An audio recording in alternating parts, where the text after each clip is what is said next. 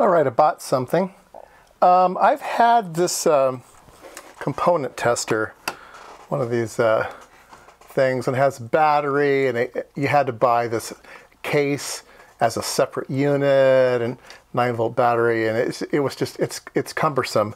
One of the modifications I did was to add some clip leads to it, so I could either use the socket or a clip lead. So it's super old. I don't know how many years I've had this thing. It's super old. I went ahead. So they've been many versions of those things, and here's a more recent one. And look at the nice case, beautiful case. The socket is inset. It's a color display. And it's rechargeable, so it's got lithium in it. Here, let's stick a part in it so we can, so I can push the test button. And it says it's a bipolar PNP HFE of 93.3. Anyway, it's a nice box, so this will be a great upgrade. I like that it's rechargeable. I don't know how long it lasts, but we'll find out. Beautiful little color display. The only thing I don't like about it is it doesn't have my patented clip leads on the sides. Now, what it did come with, it came with a charging cord. It's a micro USB. But it did come with these. It came with a set of patch cords with little pokies on them. So you have to like put these in a particular order, and then you put them in the 1, 2, 3 slots, and then you close, and then now you have a thing, and you're working on it, and go, oops, one pulls out. I don't know. It just seems a little bit hokey to me, and I will curse this over and over again. So what I'm going to do is I'm going to put a hole in the side of the case and wire these in hardwired, because that's just the way I use this all the time. I use the clip leads probably half of the time, and then this thing half of the time. So let's open this thing. So if anybody wants to buy one of these, this says it's a model TC1. TC1, so I don't know. I bought it off of Banggood. I had a couple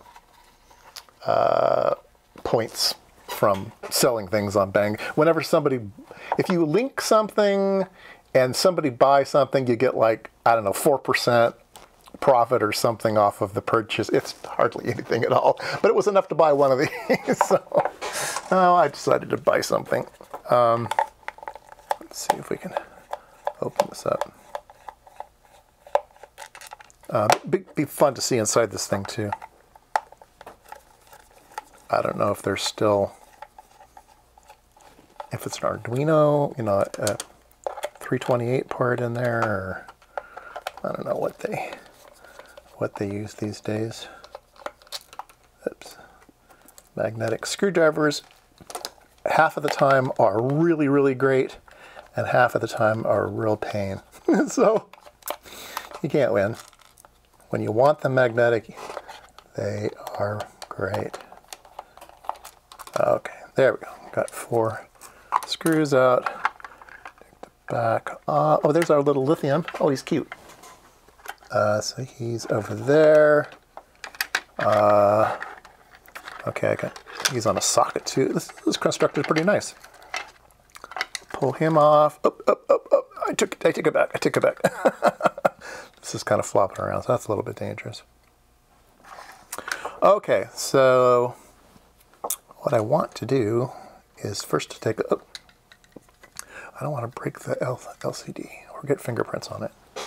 Either one. Does it say what this part is? If I had to guess, it's a 328, but it's unmarked. It's probably a clone.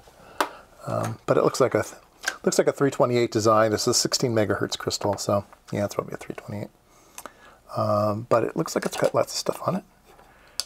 Go button. It's got an IR link on it too, which is really weird.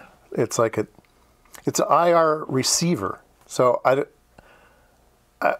don't know why it has an IR receiver on it, but it does. If somebody knows, comment below. All right, so I want to take these guys, solder them on in some particular order. Let's see. I guess black and red is 1 and 2, right? Color code. Or brown and red. Black is really 0. Anyway, I think I'll do it like this. I'll do black, red, green. So 0, 2, 5, whatever. 1, 2, 3. And I'll solder those in. So yeah, let me heat up the soldering iron. All right, I just tied down the LCD so it won't flop around on me. And let's see, I gotta get the numbering right here. So this goes like that. So 1, 2, 3 is 1, 2, 3. 1, 2, 3, 1, 2, 3. Okay, 1, 2, 3 is, oops, now I've lost it already. 1, 2, 3, okay, 1, 2, 3. I'm gonna go 1, 2, 3 right there. Let's see, okay.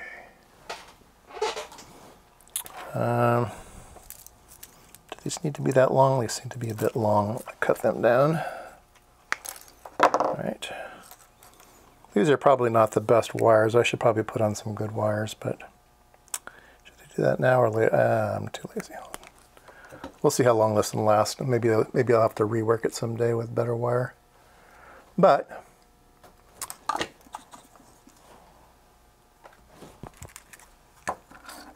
at least for some amount of time, it will work great. I'll put a little solder on these. Because it's probably lead-free.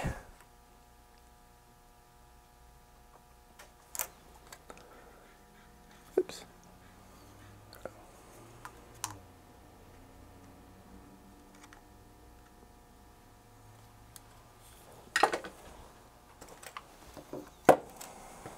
Oh. You're yelling at me, aren't you? You're yelling at me. You have to go through the hole in the case. I will make a slot in the case. Yes, I'll make a slot in the case. If I haven't mentioned it, I have shaky hands, and I don't know why. I don't have any ailment that would be shaky hands. I just have always had them. Go figure. All right, there we go. Now I need to mark out where I want the slot to be.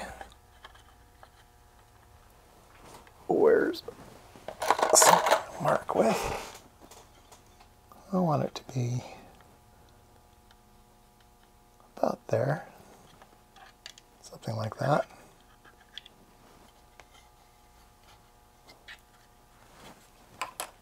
What's the best way to make that slot? Dremel tool?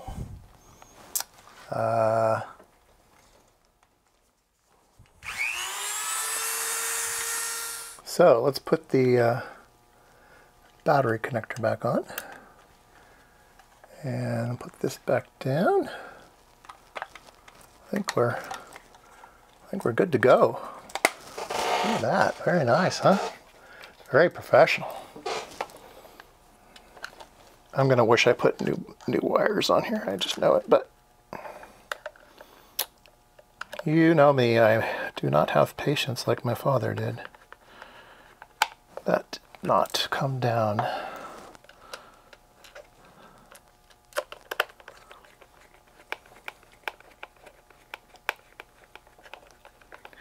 There are different types of engineers in the world too.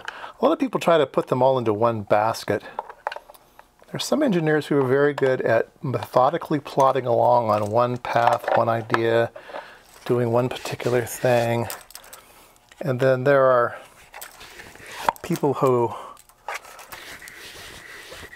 can do 80% of the work in a very, very short amount of time and get a result. And that could save the company a lot of money, because if you got a 100% result and you find out it's wrong, you're better off having the 80% result really, really quick that tells you things are wrong. So there's a big balance between